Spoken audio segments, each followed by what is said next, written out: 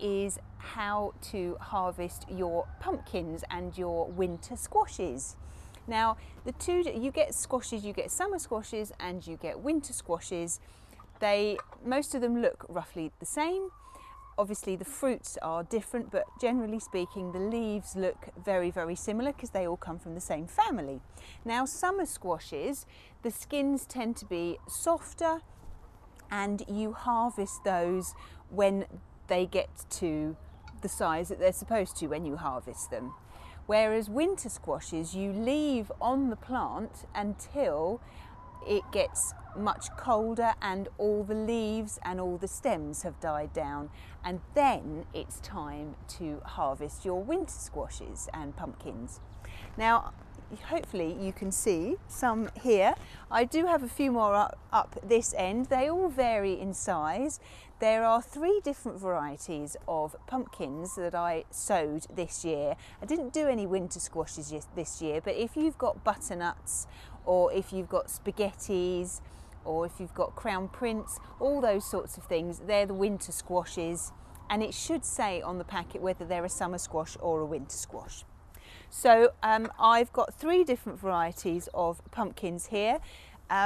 So what I'm going to do is we're going to harvest them all and we're going to have a look at them and we're going to see what we've got.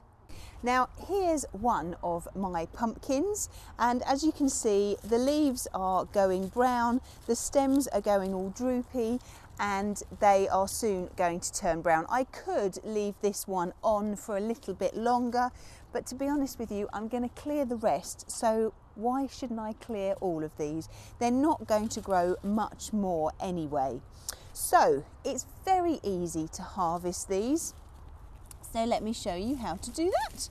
Now, there's a bit of bindweed here, which is a pain, which I will, once I've taken the pumpkins up, I can then give this bed a really good weed and get anything out of it. Now, hopefully you can see that the stem of the plant comes down here, and then we've got the little offshoot here that goes down to the pumpkin. All you need to do is you just need to cut it off. Don't cut it right down close to the pumpkin because you won't have a little handle to hold on to. And you've also got to bear in mind that this little stem here, once you've cut it off, it will start to go a little bit brown and soft. So you don't want to cut it too low because the softness might then go into the pumpkin, which we don't want. So what you need to do is you need to get a nice pair of secateurs or a knife, and you need to cut the stem as high up as you can. You can see that the stem's coming down here and then it shoots off there. So I'm going to cut it as high up to here as I possibly can and give it as much of a little handle as I can, I'm able to. So there I have harvested the first pumpkin. If we turn it round, actually if I put it there then you should be able to see. It's actually quite heavy. You can see that this section here was resting on the ground and it's a slightly different colour, but that doesn't matter. Now, there are plenty of things that you can do with your pumpkins, so it's entirely up to you whether you want to carve them for Halloween or whether you want to make soup or whatever you want to do with them. But that's the first pumpkin. What I'm going to do now is I'm going to harvest all the rest and then I'll show you what I've got. Well, I've just harvested them all. Here they are. They're coming, I think that's the smallest one there. It's about the size, fits in my hand beautifully, and I think this is the biggest one, which is quite heavy, which I will weigh when I get in, and then I'll put underneath how much it weighed. But yes, there they are. These ones here, this one, that one, and quite a few, the sort of the lighter orange ones, they were from seeds that I saved from last year. These ones I think are called Polar Bear, I have a feeling, and I can't remember what the other ones are called. They look a little bit like jack-o'-lanterns, but they're not, I don't think. So I'll have a look at the packet, and again I'll put it down the bottom what varieties they are. So that is my lovely little selection of pumpkins for this year. The best place to store them is in a frost-free place. It's just started to rain now. It's not supposed to rain until for at least another couple of hours, but it's clearly decided that it's going to rain earlier. I was going to mow the grass, but that's clearly not going to happen.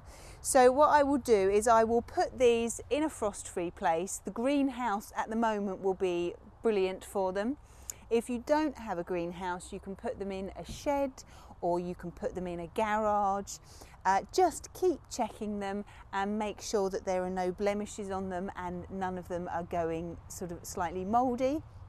If they are, then just cut that bit out and then use the pumpkin straight away in your cooking.